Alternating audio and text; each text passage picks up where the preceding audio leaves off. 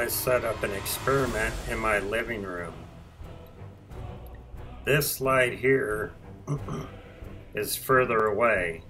This light here is a lot closer. So what I did was I mimicked a star trail. Thanks to Good Times for All, that was genius, showing me how to use the star trail settings on the P900 to come up with this thought experiment. As you can see, this light that's further away is a much shorter trail than this one that's closer. And I've done this with 2 or 3 other experiments doing the same thing.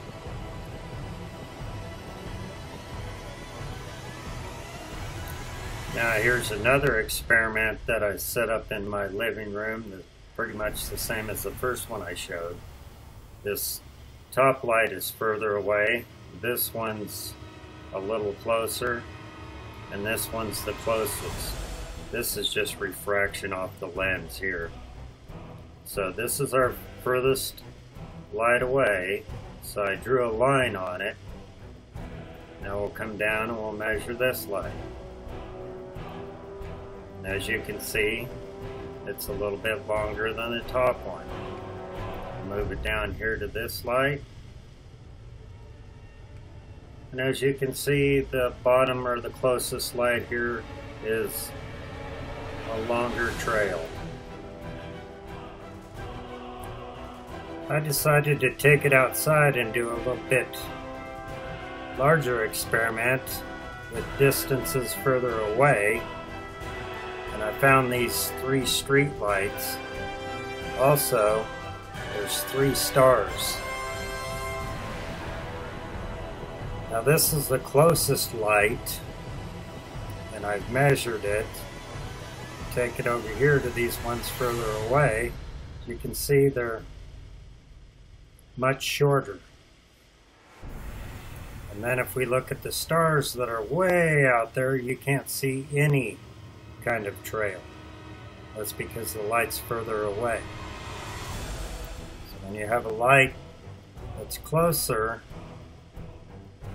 the trail should be longer. The further away they get from you, the shorter they should be. And again, the stars. No streak in the star whatsoever because it's so far away. Now here's star trails that I did a while back. And as you can see, I got the moon in with the star trails. Now this is the star trail that got me to thinking about the lights and the star trails being different lengths at different distances. So I brought in a measuring device here and measured the trail of the moon. Now if we look around here, this trail is shorter, which would tell us that it's further away than the moon is. Now if we go up here to this next star trail, this one here, it's longer than our moon trail, which tells me that it's closer than the moon. This one's a little further away. We go over here to this star trail, it's shorter. Go up to this star trail and it's a little bit longer.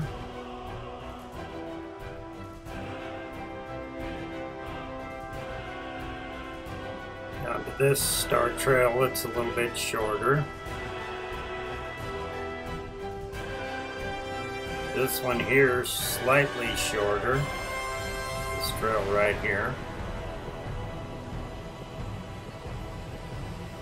This star trail's a lot longer than our moon trail down here.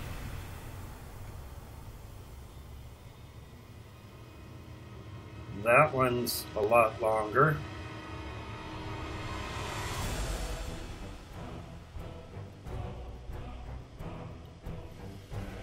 So, how far are the stars? They tell us they're light years away, and the moon is only supposed to be 250,000 miles away, or 230,000 miles away. So, the question begs to be asked, if that's true, and the moon is much, much closer than these stars that are supposedly light years away, one would have to ask, how come the trails are almost the same length? Some are a little shorter, some are a little longer.